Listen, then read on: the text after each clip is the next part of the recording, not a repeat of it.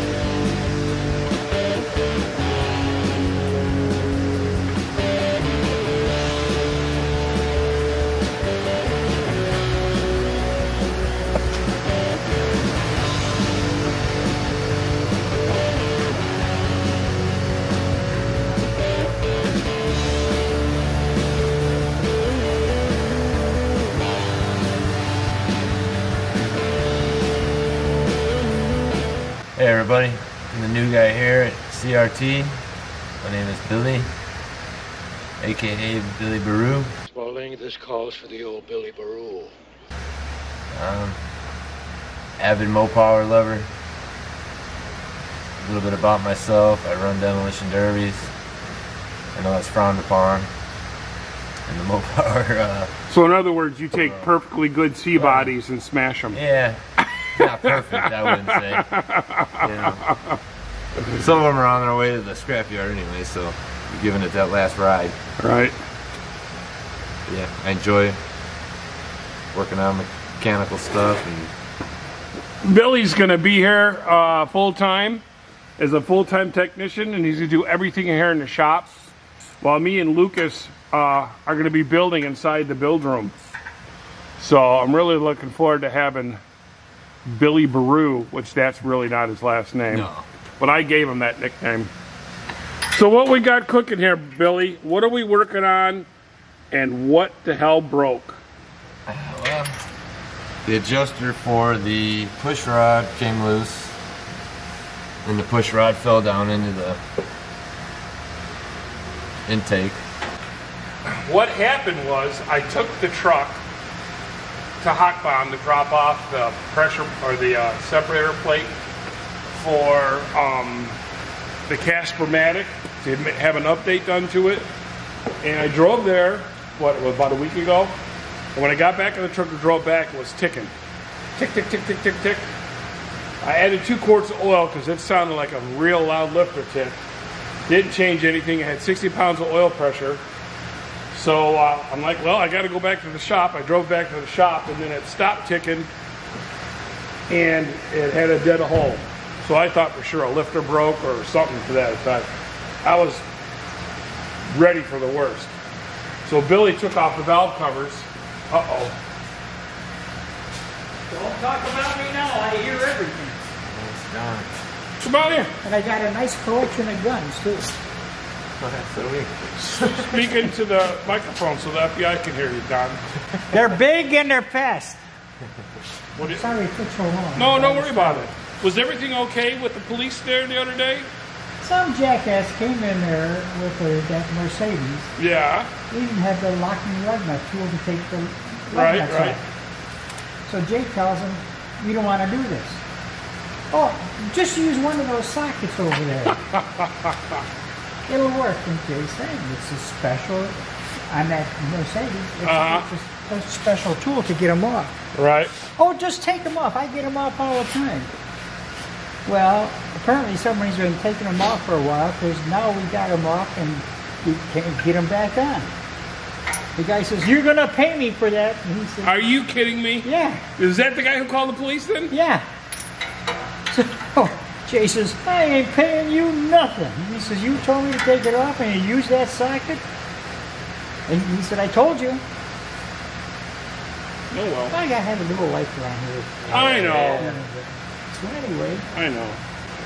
Oh, so anyways, I brought it back to the shop, and Billy today just pulled off the valve covers and found the push rod Down in the... just laying there, and the rocker arm just came loose. So it was an easy fix. Thankful. So now we got the rockers off, the valve covers off, and Billy just got done tightening all the rockers to make sure. And well, there's only a few loose on this side. Yeah, the other side was dead on. We're gonna put the valve covers back on, and when I say we, I mean Billy Baru. And we're gonna fire it up and see how it runs. Then it's burnout time, right, yeah, Billy boy? Yeah, that's it. Question. Go ahead. How come we're working and Lucas isn't? Lucas decided. Where is Lucas, by the way? Lucas decided that in the middle of the week would be a great time to go on a skiing trip. Skiing? Where do you go, to the West Alps? But this upscale resort town in the Bernese Oberland region of the Swiss Alps hosts some of the world's most rich and famous people during the holiday season. I have no idea. He went hobnobbing up there with all the rich people, having cheese and crackers up there with, well, hell, didn't your sister go? Pardon me, would you have any Grey Poupon? Yeah, she got bit, by the way. What do you mean, bit? She got bit by a dog in her leg the day before. Whose dog? Our dog. You're kidding me. Nope. What happened there? Well, her dog is an asshole, and our dog is old. And they got into it, and Maddie stepped in between them. And her dog got a hold of the old dog, and the old dog got a hold of Maddie. Ah. So right now, they're probably on top of the mountain, taste testing cheese and crackers. Cheese and crackers. And sipping wine with all the rich folks while we're sitting here slaving, working our asses off. Anyway, apparently I have to get back to work. This is bullshit. That's funny. She only drinks Truly. You want to say something to bust his balls? Now's the time. It's kind of like that. You set it on there, and when you move it, it follows your face. Really? For what? Your phone? Yeah. So you make movies? So I could do my TikToks. You do TikToks? Yeah. Oh, we'll have to check it out. Yeah. Tell the people where your TikTok is. Billy Baru at TikTok.com. My TikTok is called Rex Cars a Lot. Oh, jeez. You mean fuck up Mopars? Yeah. Instagram's Imperial 1976. What, Billy boy? There's no such thing. What in the world is going on with Mr. Haney? Oh, well, I think the rear end's kind of... The rear end housing. The rear end housing is bent or something. Is getting sent to Strange. I believe it is bent. This doesn't look very good. Yeah, it also doesn't.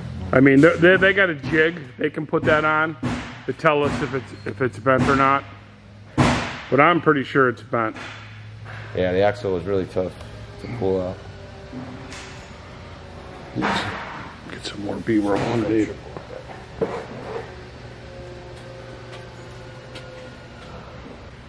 So Billy Baru got the snowplow put on the dually, and we're supposed to in about a week or so have a pretty decent storm show up. And so we got the transfer case fixed. I had to put another chain in, which is like the third one. It's like the third chain I had to put in there. And I think what's happening is the transmission shifts so hard and it thumps every time that it stretches the chain out in about a year or so. So I think this spring, before I start driving it again, I'm going to turn down the pressures and calm down the blurry fucking camera again. What is with this fucking thing? All right, expect to see more of Billy Baru in the future. Billy. Whoa, Billy.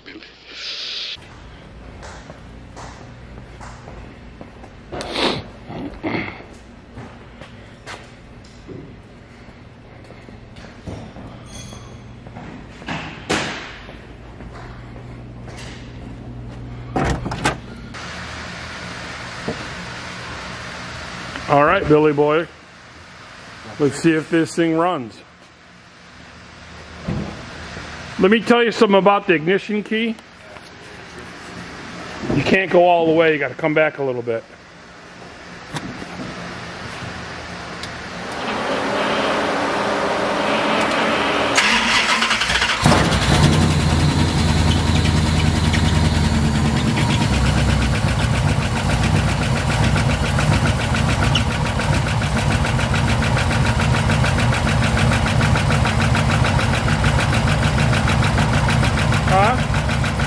Still a little loud.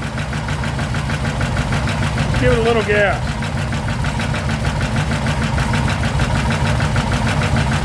Give it a little gas.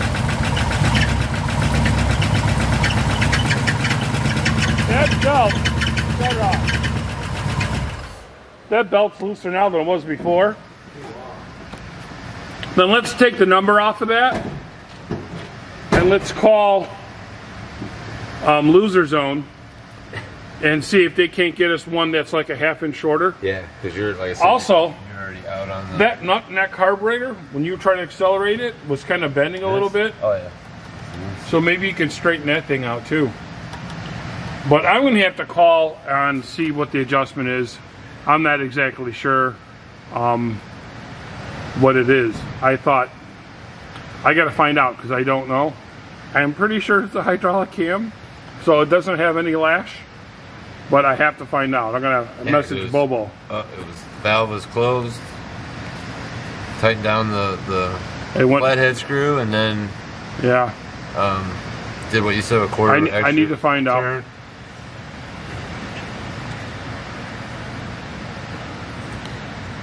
But I don't know. You know, the people down there at AutoZone are total dumbasses. Yeah, they're gonna go 435. What? So you need like a...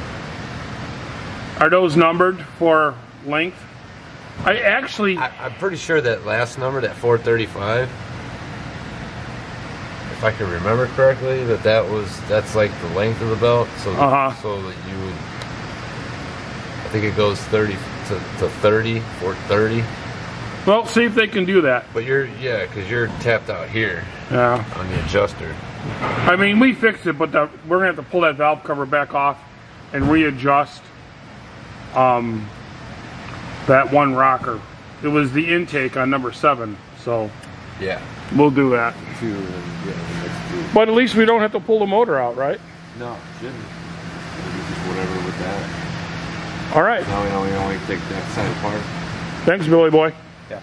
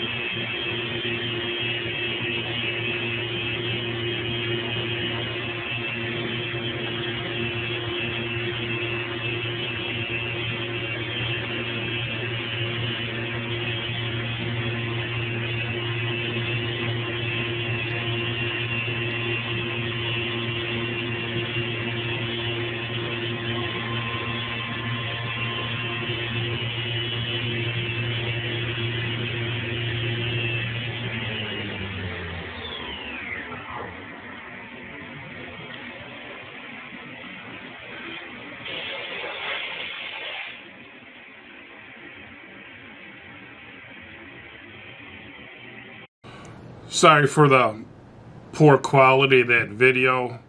I asked them to email it to me and said they sent it through a text. It was too big of a file. They got a SD card. Sounds like they fired up a power wagon. Thank you, Mopar Joe, for that heads up on that. I don't hear no ticking from in here in the office.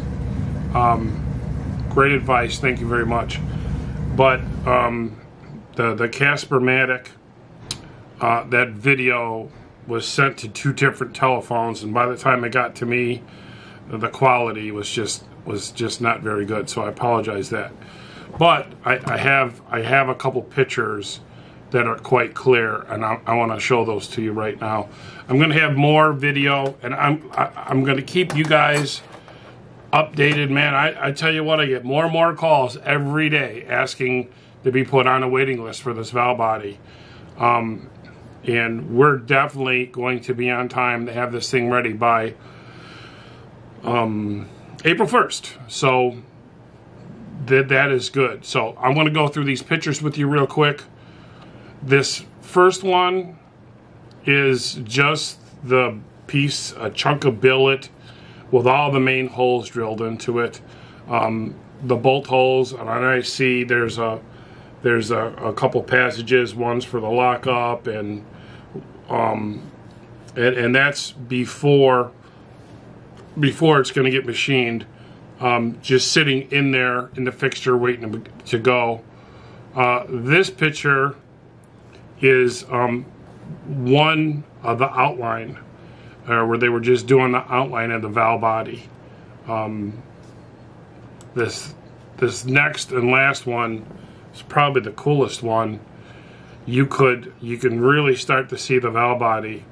I see where the trans brake solenoid is going to mount to, the two holes, the feed and the exhaust for the trans brake, the clearance for the solenoid. And if you look towards the left, I'm sorry, towards the right a little bit of the picture, you can see the Tesla valve for the low reverse passage, and then the main feed for the manual valve. We're really coming along. We are making progress really good. I'm very happy about that. The guys at Hawkpond Machine make me look good. I cannot thank those guys enough. Also, I ordered this week, I think this first batch of valve bodies is going to be 30. And once the batch is done, I mean, I'm going to have one valve body that's going to come to me, just to make sure all the fit and finish and everything is correct. And any updates, or like if one bolt hole is just not perfect, I have to make sure that that gets corrected before the next batch. I ordered 65 separator plates. I ordered 155 separator plate gaskets, so one for the top, one for the bottom. And then I ordered 500, because in springs you have to order them in big bulk. I ordered 500 pressure regulator springs. So the pressure regulator springs are going to be waiting, the separator plate's going to be waiting, and the separator plate gaskets. So I mean, there's no obstructions. Everything is, the ball is rolling. The Casper-Matic is so close. I mean, all this. I mean, it's been a short time, but to me, a lot of hours, a lot of hours wrapped up into this. So I'm excited about it. I ain't gonna be able to have one in my own car because I'm a Chrysler guy, but it's really gonna be neat. I can't wait. I will probably, most likely, have valve body 001 in my hands next week. Now, I originally was discussing with a friend, you know, I'm like, well, how should I number this? You know, like, should I make the one that I made a homemade one, 001? But I didn't do that with my torque flight valve bodies. So, like, Shane Pleto's got trans brake number 1, 001, but I made 3 prototypes before that, and they were just prototypes. So I figured I was going to do the same thing again and just number these valve bodies as production, so that it's the 001 of production. And I already talked to Andy Wood. I promised him 002. So he's going to have the, and really it's the first, like, this is the very first one they're running one valve body all by itself. That's it.